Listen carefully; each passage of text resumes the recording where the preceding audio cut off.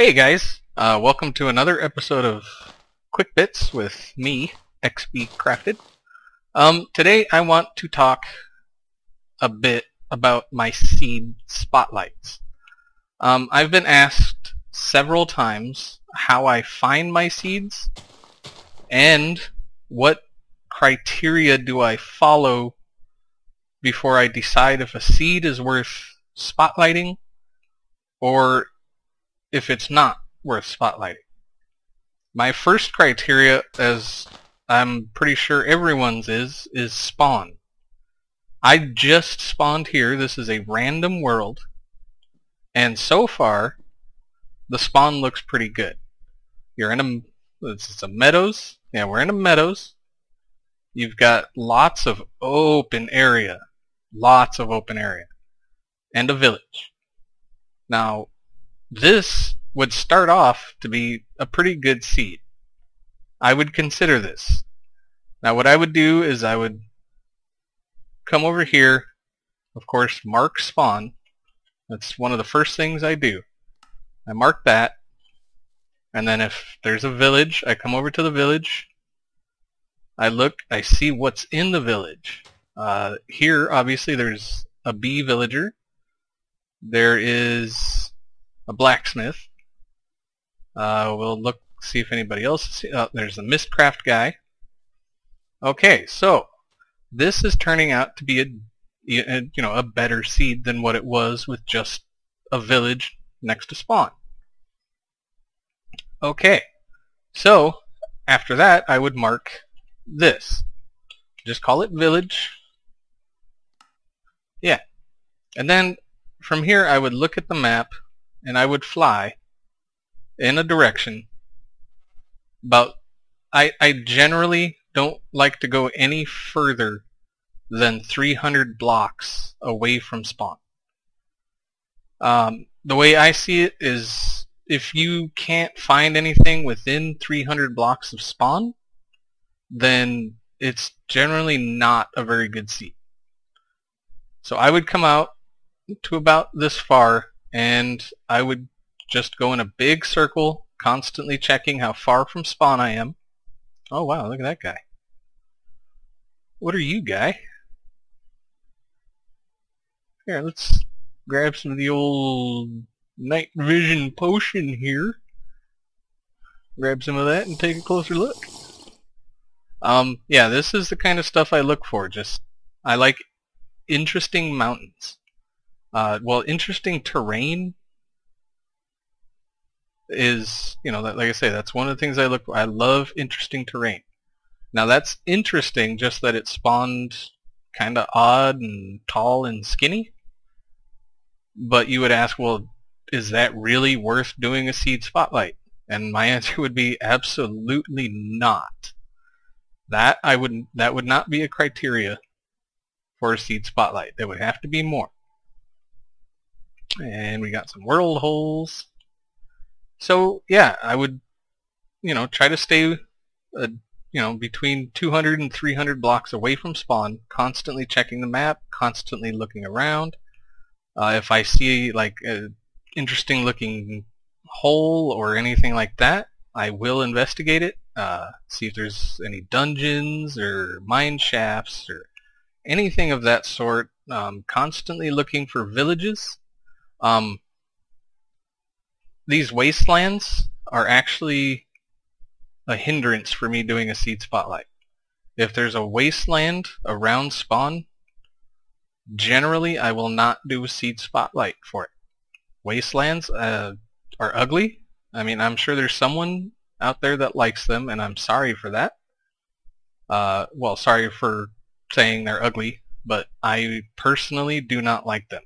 My seed spotlights are honestly about seeds I enjoy, that I wouldn't mind getting in a world I created. To do an LP or just to screw around. I mean, I do, building and stuff off camera. You guys probably will never see. It's just my own personal thing, because, you got to have your own thing that you do that is just for you. That's just the way it is. So really, this seed is not looking very good.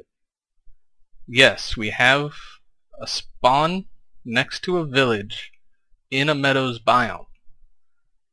But what else do we have? We have this little volcano, which I would only mention if there was something like close to it, but as you can see, we're about 250 away from spawn, 230, 240, 250, and it's ocean.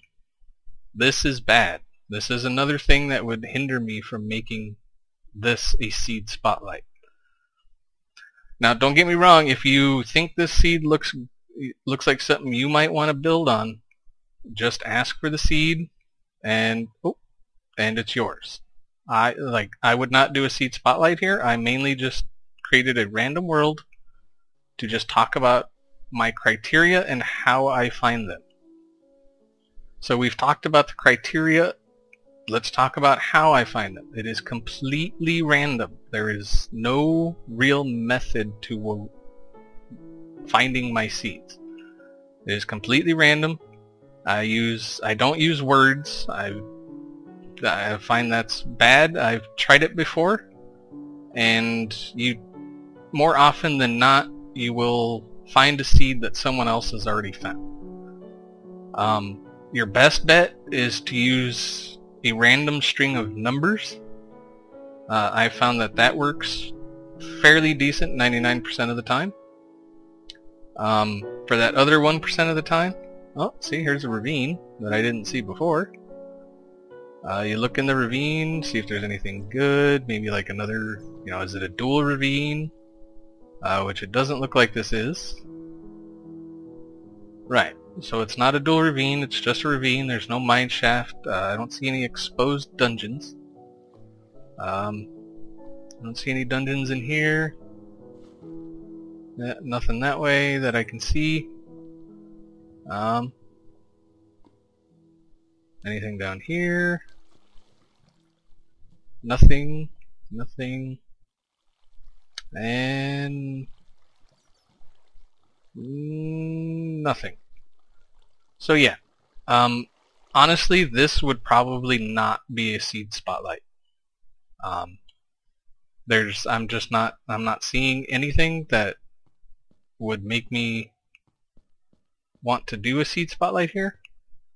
I've seen people do, seed spotlights just because they spawn next to a village. Which, that's fine, if that works for you, that works for you. This is a video about how I choose my seeds. There has to be something that intrigues me. A village does not intrigue me. Big holes in the ground, big natural, ginormous holes, those intrigue me. Because those are great for building.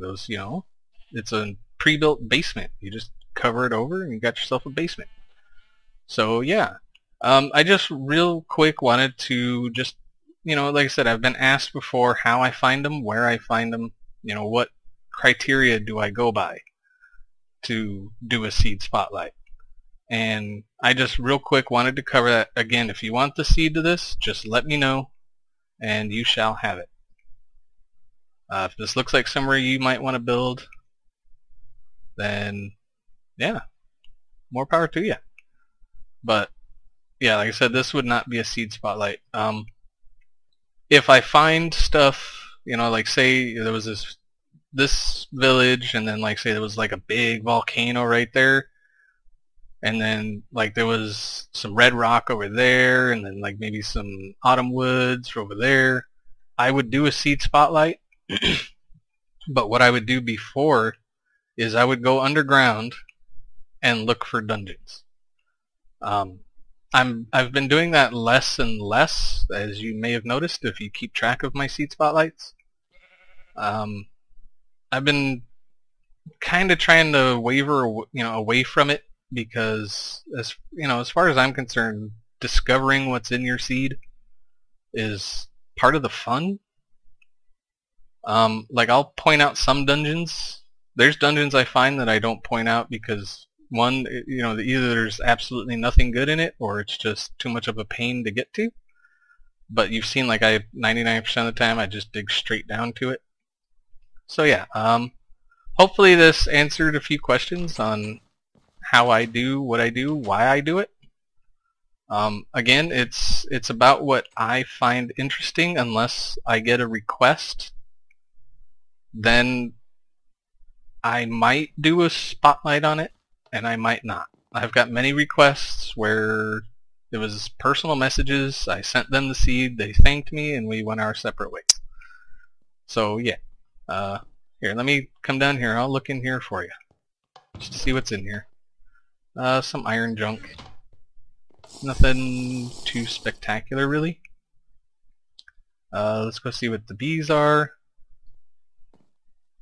So you got Marshy Queen and meadows with some untreated frames. What's this guy want? Dense twilight forest biome, 3 emeralds. Where's the bee guy? Or yeah, where's the bee guy? Hello? Bee guy. Did he get eaten by zombies already? It's not in there. Is he in here? No. Is he in here? No. Where the hell did he go? Where the hell did the bee guy go? Is he in here? Aha! You. Princess for an Emerald. Okay. So yeah, hopefully this, if you're one of those people wondering how I find my seeds, it just comes down to random. So, sorry, if you expected some kind of grand design or something, like some kind of method to, I guess, my madness. I love looking for seeds. I thoroughly enjoy going through seeds, seed after seed after seed after seed, looking for stuff. I love it. Just to see the different generations, and I will say it is much, much harder to find a decent vanilla seed than it is a Feed the Beast seed. You may have noticed I haven't uploaded a vanilla seed in quite some time. There's a reason for that. I haven't been able to find one in quite some time. And I trade off. One day I'll go through a crap ton of vanilla seeds. The next day I'll go through a crap ton of Feed the Beast seeds. So the few you guys see me upload is one of 100, maybe. So yeah. Hopefully you guys enjoy the seeds that I do spotlight. I'm sorry I can't show them all to you, but I don't have that kind of time. And frankly, 99% of them just ain't worth it. So, yeah. Alright guys, thanks for sticking around through all my jibber jabber. Like I say, if you want the seed, leave a comment, and I would more than gladly give it to you. Alright guys, see you later.